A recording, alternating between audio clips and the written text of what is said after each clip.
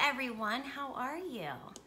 Presley and I just finished bath time and we wanted to come on here to talk about meal prep for the babies. And I want to kind of go over some of the go-tos that I have. I know there's a few new moms here, so hopefully she's going to be a trooper for the next 10 minutes or so. From the jump, I started her on oatmeal in the morning. And originally I was doing, I've always done gluten-free rolled oats, and I think it's Bob's Red Mill. So I was doing that, and then I was dicing up fresh apples. And first I would dice those up and boil them until they got nice and soft. Added cinnamon, added some butter, added a little bit of stevia, I think, just a little bit to sweeten, and then the oats, and just kind of let that like simmer. So that's what I started her on.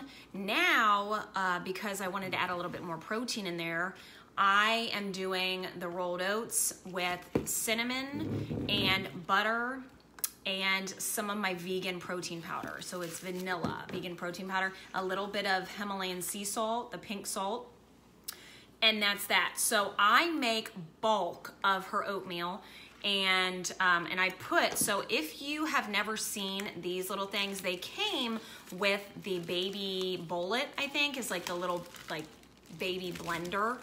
And so what you can do, and this is what I did when I first started like pureeing her food, is you put them in these little slots and pull them out. So you want to freeze them.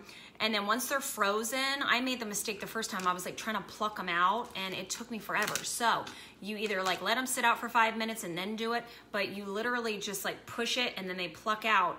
But the easier way is just to run the top under hot water for like a minute, and they just come out nice and easy. So from there, you're gonna put them in a big Ziploc baggie, date it, and label what food it is. So I started doing that. Just like every time I would cook, I would do like tons in one setting, and then or one sitting, and it would last forever. Well, I mean, it seemed, you know, a couple weeks or so, which is great because you don't want to have to be doing it every single day. You want to cut down on time. We don't have very much time, and when these babies are hungry, they're hungry. So oatmeal is always on hand. Like, I mean, I will, every couple weeks, I'll make a big batch. So she loves that. And then, oh, and in hers, I actually add the hemp hearts too. So if you're curious about that, I don't really measure. The good thing is they need fats. They need healthy fats. So just go to your taste. But butter is something I use with her in her recipes a lot. It seems like if she's not so into something that I cook, I'm not gonna lie, I add more butter and she's like all about it. So, and I don't feel so bad because she doesn't get a lot of animal products. She doesn't get that fat from there.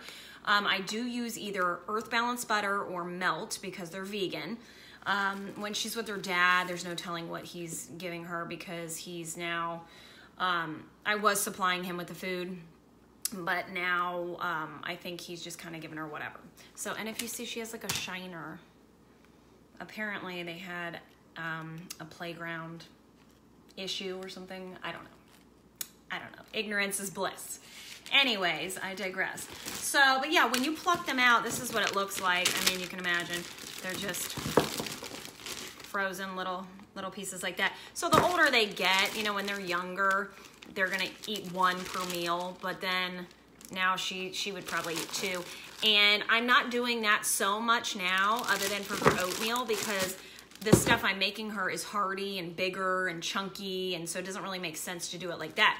So now I'm kind of in that crossroads, and if anyone has any suggestions, let me know.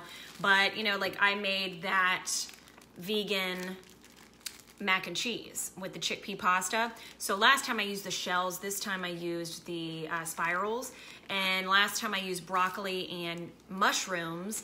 This time I used kale and mushrooms. This girl is obsessed with mushrooms. Like, I have never seen anyone devour mushrooms the way she does. Like, I don't even, look, she actually, Are you looking at? Oh my God. So there is one little, like there was like a little extra oatmeal. And so I put it in there and you can see this girl's tearing it apart. It's frozen and it's like a lollipop. She's loving it. So, yes, but so that's what we're doing, what she's really liking lately. And you're getting so much protein, so much fiber. And I did post the recipe. So Kasha, if you look, scroll back, you can find the vegan mac and cheese. I suggest making it for your little one because she really likes it. Again, when I start with the mushrooms, I dice up, and it has to be portobello. So I dice up portobello mushroom, and then I literally just scoop out some butter and saute it in a skillet, let it simmer until the little chunks are nice and chewy. And she loves it. So I did the same thing with kale. Tonight was the first time she's really had kale cooked because she loves like eating my kale salad with vinegar, but she's never had it cooked. And I mean, like, I'm not a cooked kale person either. I'd rather have it like the crunchy, chewy, and not like the soggy. But so I sauteed that in butter too, mixed those together, and then I added some of that vegan, like the queso cheese and a little bit of the Parmesan cheese and some other things, which I'll post I'll post a picture of what I put in this in the comments. So that is pretty much it with that. And so what I've been doing is I've just been bagging it up because obviously her portions are bigger now, and freezing that because it seems to be easy just to pluck out the whole thing. Again, for anyone that I haven't told this to, make sure that you are microwaving in glass. I know you might be like, of course, Sarah, why would we do otherwise? But my friend who is in research for children with autism and just different developmental issues, she said that the one thing over like the past decade that she can say that may be a cause of children having issues is plastic. So any type of warmed up plastic, right? Plastic. So yes, make sure that you're not doing anything with plastic, even if it's BPA free, no plastic. So, and then you can see here that this is straight up mushrooms. You guys, she's like a freak with the mushrooms. So oatmeal I always have on hand, mushrooms, some type of a chickpea pasta, something. And, ooh, sweet potatoes. I gave like all the stuff to the sitter already, but another go-to, I chunk up, so I peel sweet potatoes and I dice them up in little cubes, and then I use butter. Well, actually, with that, I pretty much do avocado and, let me see here. It is, where is it? It's half coconut, half avocado. Yeah, half avocado, half coconut oil. So I drizzle that on the top. I sprinkle cinnamon and I do a little bit of stevia, mix it all together. And then I use a little bit of the pink Himalayan sea salt. That's all the salt that I ever use is either garlic salt or the pink salt. So I put that on there and then mix it all around. And then I bake it on 375 in a big dish. So I make probably like 4 big yams at a time, and because she loves sweet potatoes and it's a great finger food. So that's what I do. Let it bake for probably, I don't know, like 35, 45 minutes until it's nice. And you don't want it to be super mushy because when you freeze it and then reheat it, it's going to be like one big mushy mess. A little bit of firmness still, but that's a go-to that I freeze up like crazy. And yeah, I freeze pretty much everything. Like I'll make an Asian dish, which I'll eventually post, and it has quinoa and vegetables like bamboo shoots, water chestnuts, broccoli, and tofu. That's another thing that she's really liking is tofu. So I will, the quick things are the way to go. I mean, for me too. I don't have a ton of time either. So I will press the tofu and I'll squeeze out the liquid, and then I will throw it in a skillet. I will literally put a couple scoops of butter and teriyaki sauce in there, and that is it. And then I'm just very gentle. When you're cooking tofu, you want to have a very, very, very good pan, non-stick. No, no, no, no, no, no, no. You see your ant. Did you see your ant? That's why you got on there. That's why you got on there, you stinkers. You stinkers. So and then I saute it until it's brown, and she loves it, loves it, loves it. Say hi, Aunt Lala. Hi, Aunt Lala. So that's, oh my goodness, excuse you. She's burping like crazy. So tofu, and then like the other day I mixed it with mushrooms, and she was like all about it. So quinoa, that Asian thing, quinoa gets a little bit messy, so I'm just warning you. The quinoa, you need to make sure that you're feeding them. But at this point, I want to give her things that she can feed herself. Another thing that's just very easy, I do give her egg from time to time. So that is the easiest way, I tell people in the beginning, to get vegetables into your kid, is making an omelet. And I don't even fold it over. I literally just have the egg in there, and then I already have cooked up pepper, like bell pepper, and broccoli, mushrooms, whatever you want to throw in there, and just sprinkle it in there. Cook it in some butter. I'm not kidding you. Kids need fat. So butter, butter, butter. I always suggest butter over oil because it tastes better, in my opinion. So you add a little bit of butter and a child will eat it. I mean, I'm all about that butter. Toast, she's all about the toast if it has butter. I mean, I'm all about the butter too.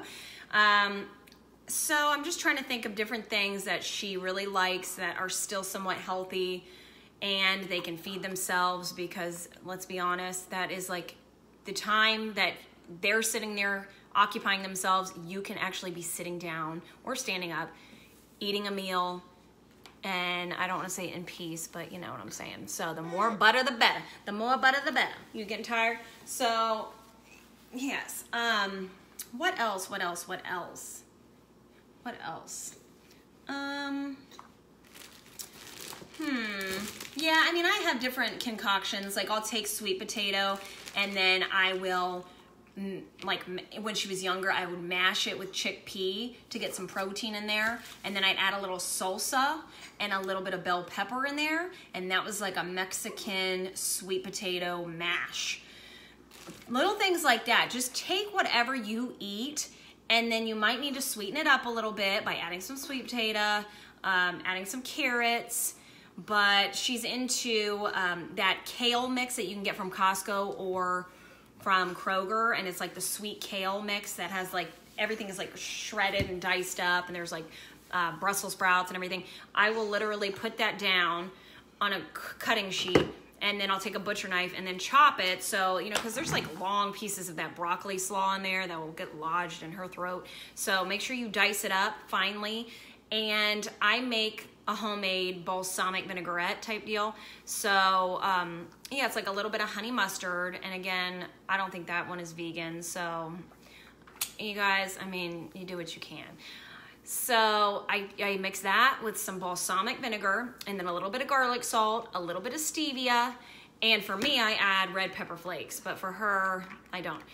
And she's had mine, and she's totally fine. But sometimes she'll catch like a flake, and she starts like, you know, and I feel kind of bad, but so that's it, and she just loves it. So I think, you know, whatever you ate when you were pregnant and what you were eating when you're nursing, if you nursed, that is what their palate has already formed to.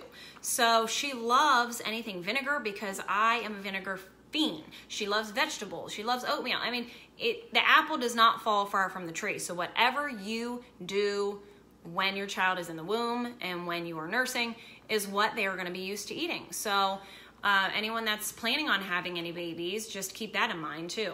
It's a lot easier when they've already tasted the food than if they've never had it, and then later in life you're trying to like get them introduced to all these other foods. So look at her, she's just going to town on this. You're just going to town, you're burping up a storm. It's not ladylike, I tell you. It's just not ladylike. But yeah, if you have any questions, I know Kasha, you're going to be watching this and you're probably going to have some questions. Drop it in the comments. And anyone else that has any suggestions on recipes, Oh, another thing is, and I'm gonna do a different one on this, but I don't give her cow's milk. So I make her almond milk smoothies because I tried to give her almond milk in the beginning and she just wasn't having it. So I make something, like it's always a different flavor. Sometimes it's fruity with berries. So I always use berries.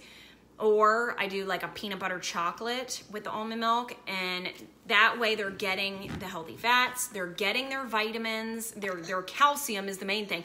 I think a lot of people are concerned about giving their kid anything but cow's milk to not get the calcium, but that's false because you get more calcium in almond milk than cow's milk, cup for cup. So if you didn't know that, hopefully at least you can take that from this live video. And that's it. And also, milk is not necessary. I mean, to each their own, whatever you want to do in your household is fine. But those that tell you that a child needs milk for X, Y, and Z, if they are consuming proper nutrition from food, it does not matter what they're drinking. They don't need to supplement with any type of milk. Look at this girl. She's getting after it. So... oh yeah, she's pretty much got, it's not even frozen anymore. Oh, buddy. See, that should show you how much she likes this oatmeal. What are you doing? Oh my God. Oh my goodness. So yeah, so that's it. That's it. But yeah, I'll do a different live on the drinks, and we have to get ready to go night-night, right? All right, everyone, have a great couple days, but I'll talk to you soon. Bye.